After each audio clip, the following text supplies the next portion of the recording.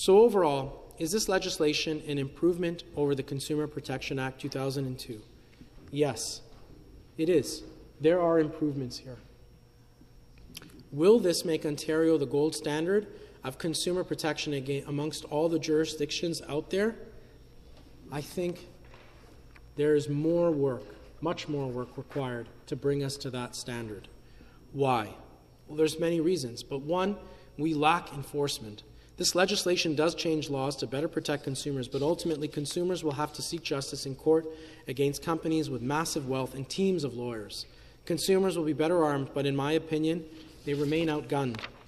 Furthermore, consumers face industry-wide issues that this legislation cannot fix, and these powerful industries that may compete amongst themselves still band together to form powerful and well-funded associations that lobby governments and attempt to sway public opinion through PR campaigns. But what do consumers have? There are consumer protections organizations and advocates out there, but they, as I mentioned, are on the brink of extinction and operate with little to no funding. They churn out well-thought-out reports with solutions, but ultimately they are shouting into the winds of a hurricane that is slowly sweeping them away. As I said, there is more work to be done, but we cannot do that work alone. Consumers need help. They need a strong ally to stand up against these industries. On December 8th, 2020, under the 42nd Parliament of Ontario, I tabled the Ontario Consumer Watchdog Act, legislation for the government to develop and implement a plan to establish an independent consumer watchdog organization that is responsible for overseeing consumer protection matters in Ontario. On March 8, 2021, I tabled second reading of the Act, and earlier this year, we proudly tabled a strengthened version. The Ontario Consumer Watchdog, an independent organization that would oversee all consumer protection matters in Ontario.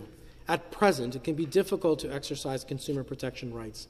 Depending on the nature of the complaint, there could be a number of different places, and frequently the only avenue is to pursue the matter legally, an option that is not available to many consumers and is cost prohibitive. The Consumer Watchdog would be able to release public reports similar to the Auditor General or the Ombudsman of Ontario, and to levy fines or other penalties against businesses that have been found to have not acted in accordance with the consumer protection legislation. Daniel Tsai, a consumer advocate, had this to say about the bill.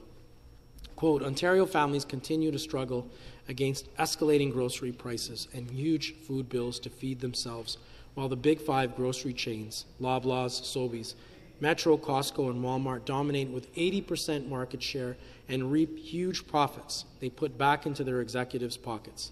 While Loblaw's CEO gets a $1 million raise, Canadians need a break from price gouging and a government to champion their concerns. An Ontario Consumer Watchdog is what this province sorely needs to fight food inflation and price gouging and to protect consumers. If Ontario implements the MPP from Humber River Black Creek's Consumer Watchdog Bill, Ontario will be the undisputed leader in protecting consumers in Canada. End quote. And Don Mercer, former president of the Consumers Council of Canada, issued the following statement, quote, Consumers Council of Canada applauds this bill being tabled for the consideration of Ontario legislators. It's especially timely to engage with proposals for improving consumer protection in Ontario. Under current economic pressures, consumers are increasingly sensitive about whether the marketplace is fair and that public policy works for rather than against them.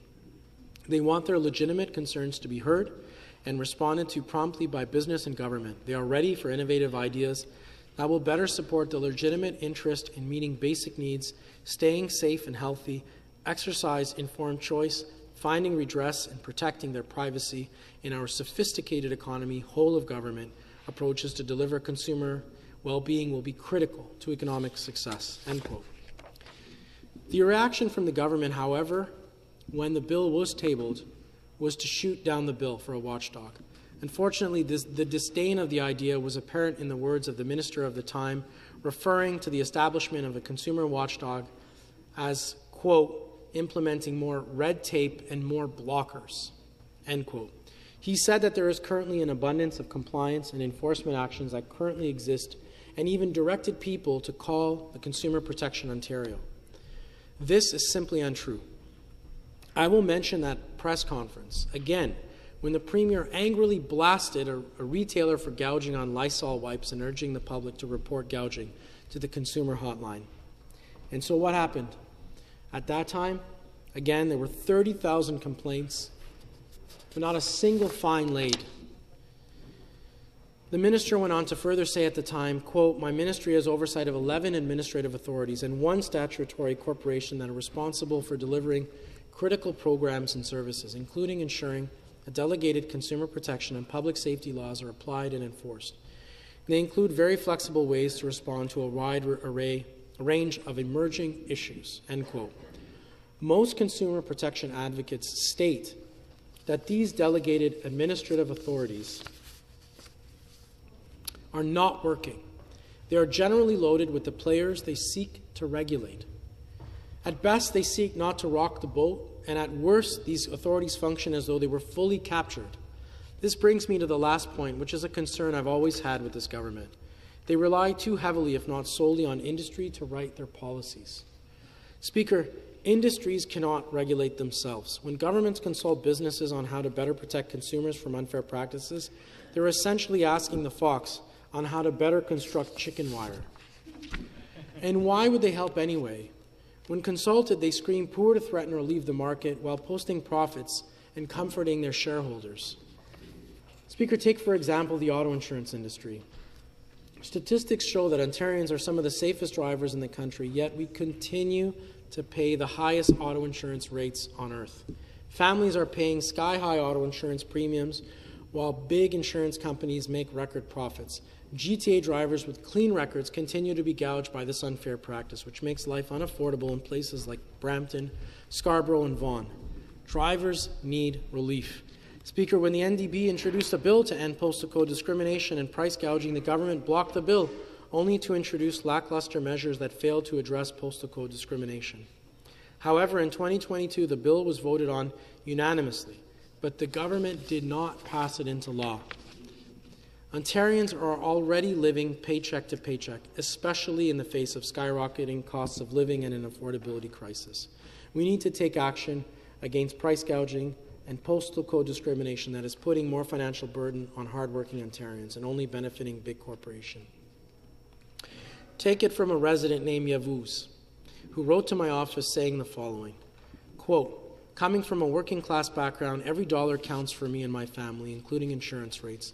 Unfortunately, the current policies and regulations on auto insurance creates an accessibility and class barrier to automotive transportation, which has led me to forego owning a car as the associated insurance rates are cost prohibitive. Honest, law-abiding citizens are discriminated by virtue of their geographical and financial backgrounds due to postal code discrimination without accounting for individuals' factors. Insurance equality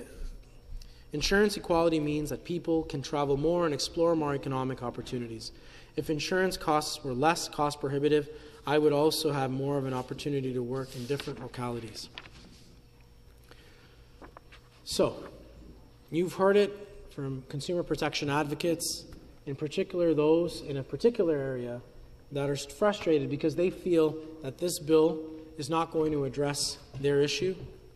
You've heard from experts and associations about what they think the gold standard should look like and what should be focused on. You've heard from everyday residents. And so, Speaker, we are debating a bill that has many positive improvements for consumer protection. It repeals a bill from 2002, the Act from 2002, with a series of improvements. But here on this side of the House, we're looking for the gold standard. Are there improvements? There are. I've listed many. I've been very open about how it's positive, and I do believe in a number of situations it's going to continue. It will help consumers. But what the issue continues to be is that to fix problems, consumers will have to go through the court systems.